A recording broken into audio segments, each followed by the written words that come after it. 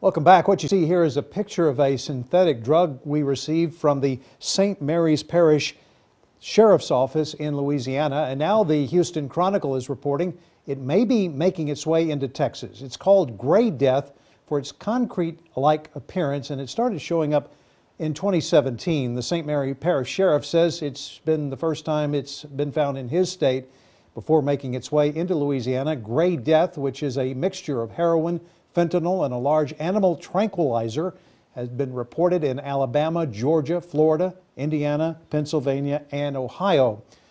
Officers were conducting a Gray Death drug bust when he accidentally inhaled some of the drug at the scene, and that caused him to overdose, which led to medical experts to say even as much as touching the drug can be hazardous to your health. To help us separate fact from fiction, let's send it over to Sydney at our news desk.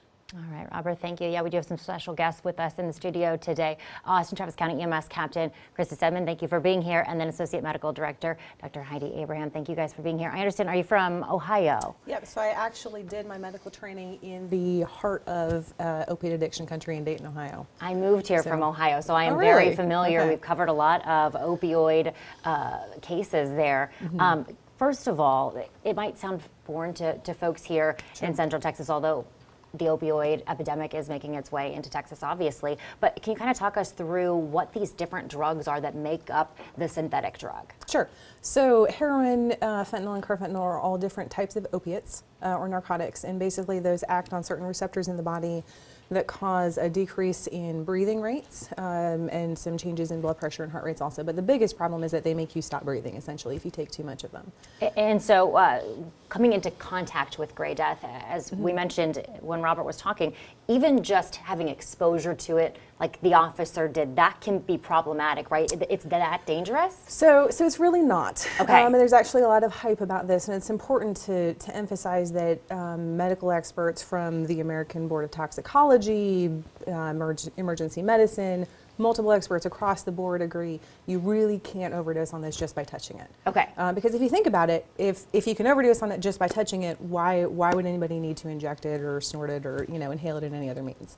So touching it is really not that harmful and can't cause deaths or overdoses or anything like that. Obviously still not something we want people to be coming into Sure, contact I mean you should with. still exercise caution, especially if it's a substance you don't know about, but you cannot die from just touching or being in the same room as this kind of substance. Got it. Maybe it's not as prevalent here yet. It's certainly helpful to be aware of it. What are you guys, though, seeing a lot of as far as opioids making their way into our community, and what kind of efforts are you guys working on to help people struggling with opioid addiction? Right. So obviously the opiate epidemic is present in Austin and in Texas and all around the country.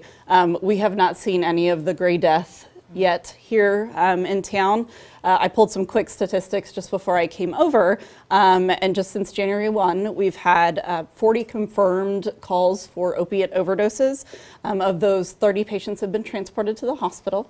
10 have refused transport. The majority of those were heroin. There was a small handful that was a polypharmaceutical overdose, so methamphetamine, heroin, Xanax all combined. One of those, 40, was fentanyl.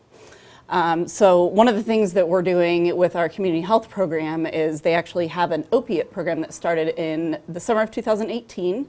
And since then they have seen 500 confirmed overdoses. They have followed up with 360 of those patients to get them enrolled in treatment, to get them Narcan kits that we pass out. So far we've passed out 222 Narcan kits. Of those 222, we have 57 confirmed overdose resuscitations where the patient was successfully resuscitated prior to the arrival of EMS as the direct result of a kit that we passed out. Really impressive. So what the community health paramedics are doing is tremendously important, and they're really, really making a huge difference. All right, thank you guys so much for shedding light on this topic and letting us know how you guys are actively working on it in our community. Thanks so much, Captain Krista Sedman and Dr. Heidi Abraham. Thank you so much for being here. Absolutely.